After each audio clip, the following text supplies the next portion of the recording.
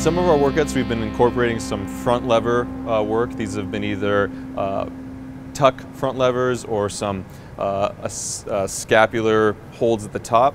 We're going to take you through kind of step by step how we would recommend you guys work on these positions.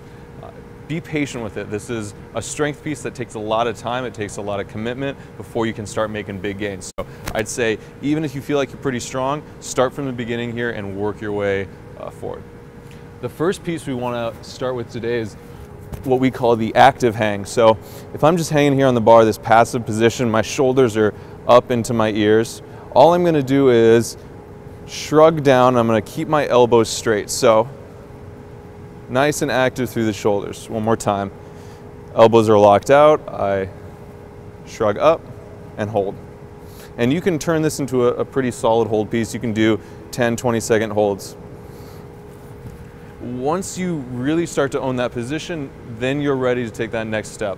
The next step is something we call a soft lever. So this is going to involve me engaging my lats the same way that I just did for the active hang, and then I'm going to start to press into the bar, and I'm going to do this while keeping my midline kind of loose and hanging down behind me. I'm going to do this to shorten the lever that's in front of me to make it easier. So what I would recommend is hang from the bar, point your toes behind you, so squeeze your butt just a little bit, engage your shoulders, and start to push into the bar as far as you can go. And the first few times you do this, you might not get all the way parallel with your chest. You might only be here, and that's okay. As you get stronger and as you can do these holds longer, focus on squeezing your butt, pointing your toes behind you, and you can start to push much further.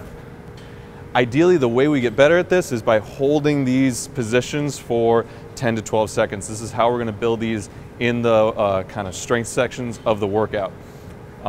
If you're just playing around with this, an easy way to kind of put a set together is do 5 to 6 sets of 10 to 12 seconds. You have to be able to hold that single position. Once you're able to do those whole sets in that kind of position that you're most comfortable, I'd recommend continuing to work in that range of motion for a few more weeks.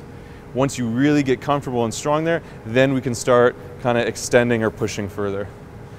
Like I said, be patient with this. This is hard stuff. It's a different kind of motion than some of you are used to.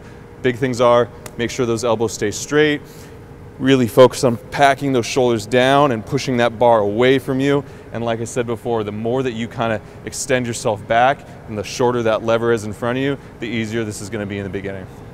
All right, guys, hope this helps. Have a good one.